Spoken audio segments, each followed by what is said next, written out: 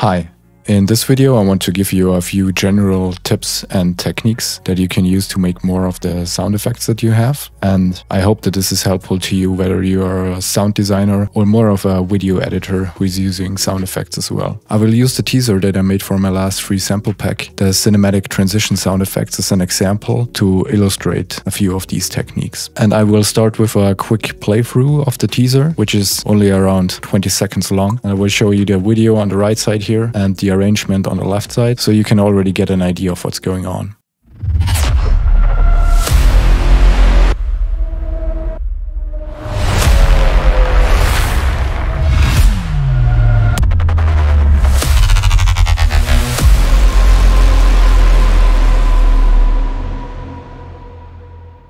So the first tip is that you don't always have to use the full sound effect. If you look at my track here, for a lot of these sound effects, I'm only using sometimes very small parts of them. And this is a great way to sometimes repurpose sounds, especially in combination with some of the other techniques that I'm gonna mention. And it also can help you to make the sound effect fit the track a bit more, or the scene that you're doing the sounds for. So for example, if you look at these two sounds, this one is the full sound playing, and this one is just a small part of another sound. And all I wanted to do here was to give this sound up here a bit of a longer tail, and that's why I essentially just used this sound as a layer of the first one.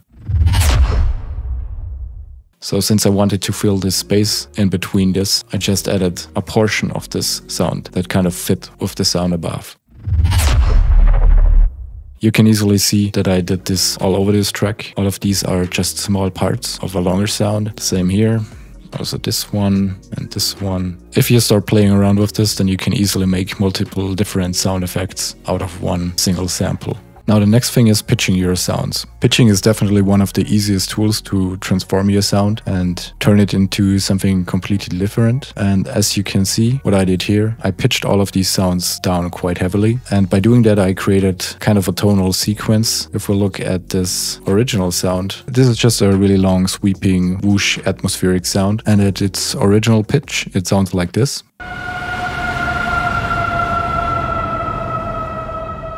And so I just pitched this down a lot and then took a small portion of it and then just added fade-ins.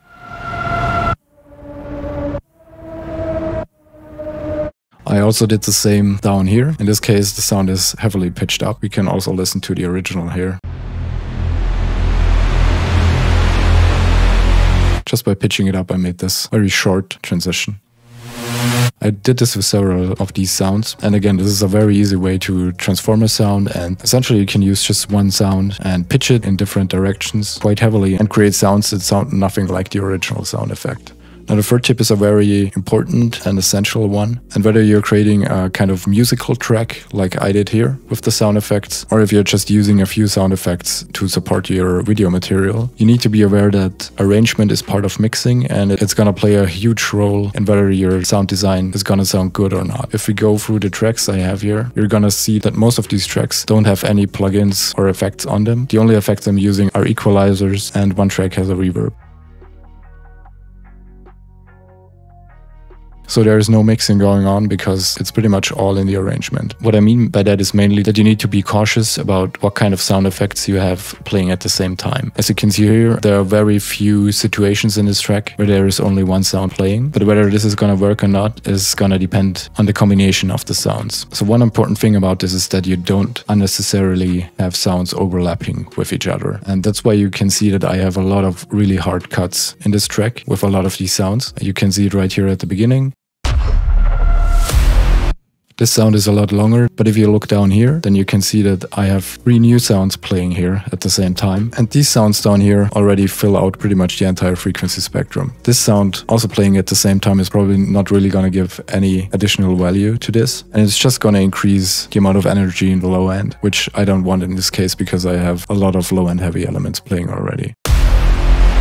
And so the idea is to give each sound its own space, and you kind of have to prioritize the sounds essentially. Just decide which ones are the main sounds at a certain moment, and then make sure that they can shine essentially, and cut out any unnecessary sounds. And this is also why you can see a lot of hard cuts here. The one way I do this is obviously just to cut the sounds, and the other way I'd like to do this is by just using fade-ins. So for example down here, as you can see, I have a lot of sounds playing at the same time. But if you look at this line where the whoosh hit is playing, you can see that I have used fade-ins on these sounds to make sure that we actually give this initial hit all the space it needs. And it's pretty much just layered with this boom sound down here. So these two sounds, because they're quite full sounds, they come in just a bit later. This just frees up all the space that these two impacts need. Also, one important thing to keep in mind if you're doing these hard cuts that I'm doing here a lot, you can see that I'm using very short fade outs on most of these samples. And this is to avoid unnecessary clicks that you can easily get. So for instance here, without this small fade out.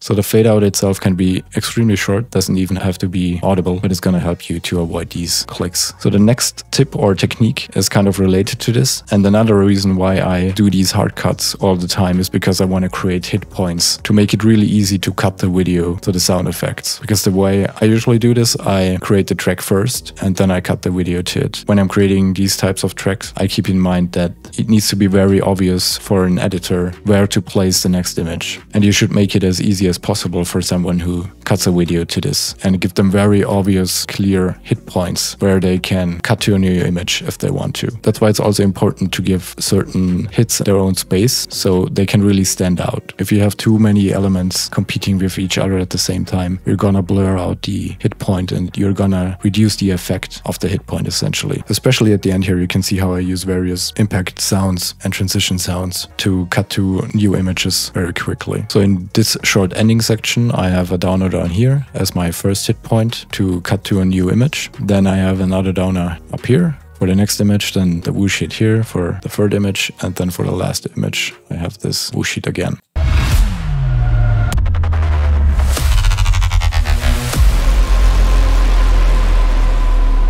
So the next tip is that you can easily create transition sounds just using fade-ins. Again, as you can see, I do this all the time here. So for example, this one, as I showed you before, this is just a really long sample, but using just a fade-in, I can create a very simple transition sound with this.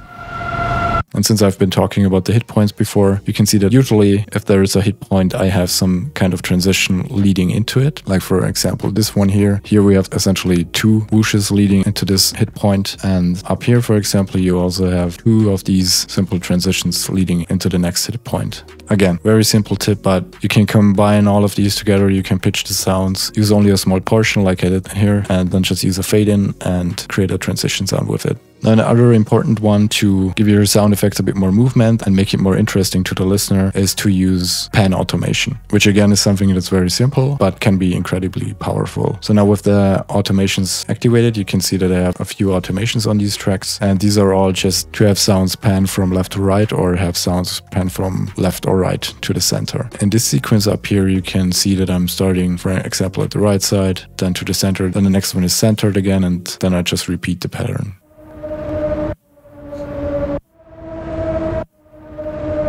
Down here, I'm doing something similar. I have two wire whooshes here, and the first one is coming in from the left side and ends up on the right side. And the second one is then coming in from the right side and goes back to the left side. So you don't need any additional plugins for this. You can just use the panning function within whatever software you're using. And this can really help to create additional impact and make certain sounds stand out. And last but not least for this video is one of the most essential and most important techniques overall for sound design. And this is layering sounds. As you can see, and as I've talked about before, there are very few situations in this track where only one sound is playing. I have very intentionally layered a lot of these sounds together. And as in this case above here, it's to compensate for something that one of the sounds is lacking. So in this case, I wanted to have a longer tail, so I used a small portion of this one. This is also a great technique to fill out the frequency spectrum more. So for example, if you need more low-end information, then you can just use a low-end heavy sound and layer it on top of the other sounds that are playing. For instance, here I have a downer playing on top of this Brahm sound here and on top of this whoosh hit. And so this is mainly there for the low end information again, and just to increase the impact of this a bit. You can see the same here. I even have two downers layered on top of each other because this one doesn't have that much low end and is a bit more tonal. And this one actually also has a short hit at the beginning and has way more low end. So these two work well together. And then all of this is on top of this whoosh hit here, which is just there for the impact, for the hit point, and then for the more white noise type of reverb tail. And I think the heaviest layering for this track I did here at the end for the final hit essentially, which was supposed to be as big as possible. Besides the hit up here, I have again a downer going on mainly for the low end. And then I have two Ram type sounds going on. This one is really washed out and, well, as it's called, it's very distant. And this one is a bit more direct. That's also why I have a reverb on this. Without the reverb, it would be too much in your face. And then I have a bit of a higher pitched atmospheric sound here, where I also cut out a lot of the low end. So with these types of layers where the samples are really long and playing over a long time, you can't really do everything with fade-ins and fade-outs anymore. You kind of have to decide which of these elements is going to be your low-end element, which one is going to be there for filling out the frequency spectrum in the high end, and then just do the necessary EQ adjustments to get them to fit together.